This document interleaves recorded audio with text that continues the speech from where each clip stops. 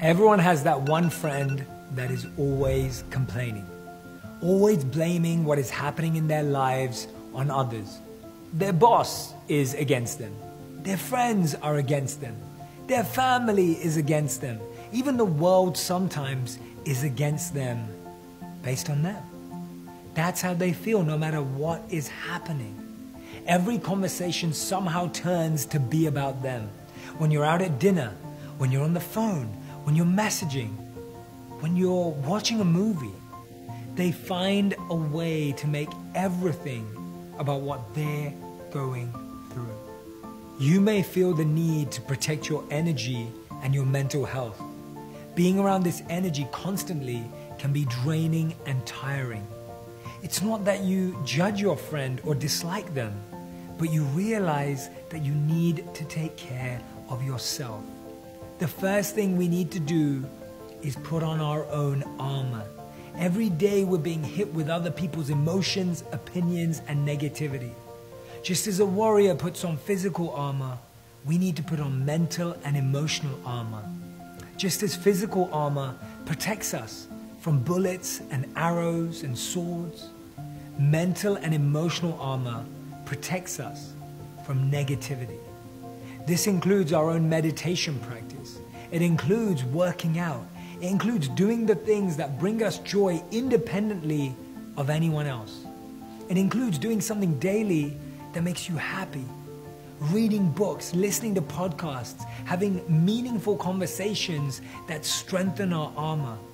This strengthens your energy so that you can deal with everyone else's energy.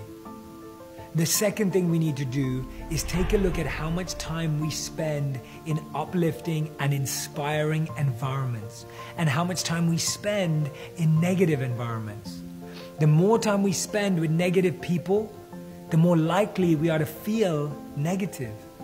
When you walk into a restaurant, no matter what happens, when you walk out, you carry the scent of that place. It's an unconscious adoption. Similarly, people's energy clings onto you when you're in the same spaces, places, and areas. We have to be aware of what energy we're surrounded by. The third step is to create more positive experiences in your life. You cannot just plan to avoid the bad. You have to plan to experience the good. The deeper, more powerful experiences you have, you remember the bad times more than the good times. Because when you're struggling, you cry for a week. But when you succeed, you celebrate for a day. And fourth, use it to build a powerful foundation of qualities. Use this to build empathy, compassion, and gratitude. You were once in that negative place and only saw walls and barriers and boundaries. Today you see a vast sky. Find new ways to learn and grow. For every one person in our life that's bringing us down, we need to find 3 or 4 people that are lifting us up. For every one person that we're helping up, we need 3 people bringing us up. When we manage our life in that way, we're guaranteed not only to be lifted ourselves, but to help others with us. Remove the negativity and make space for the good.